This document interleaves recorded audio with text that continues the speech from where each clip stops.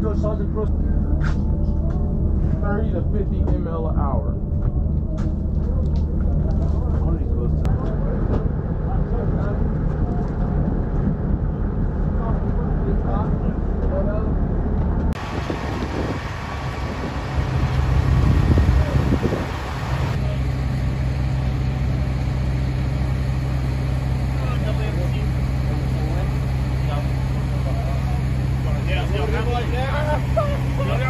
That's our double amputee.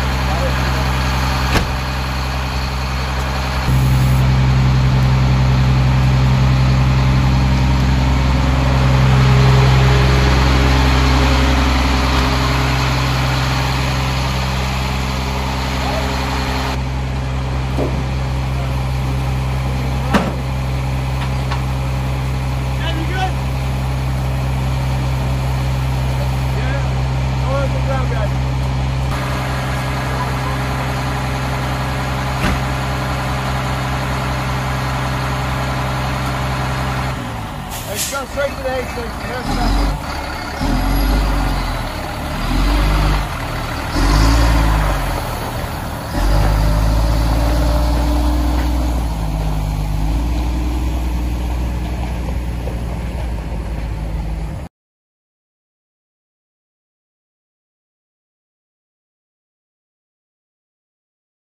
I'm First Lieutenant Maggie Fitzgerald, and I am a part of HHC 87th DSSB.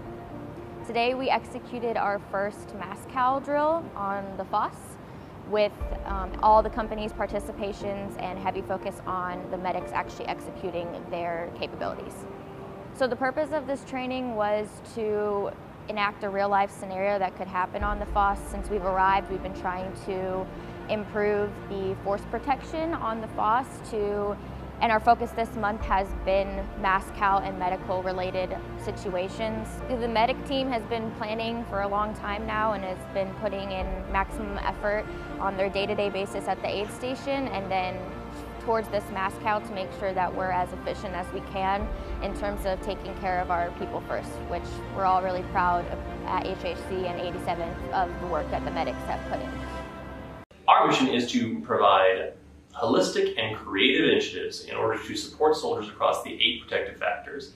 The overall goal of Prevention Workforce is to provide a sense of community for soldiers and their families and help them thrive.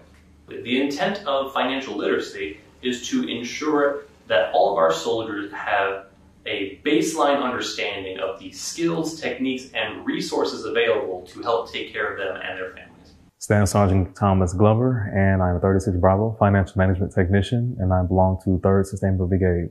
The important for soldiers to meet with finance is to focus on their well-being for themselves and their family, and also the soldiers that they work with on a constant basis.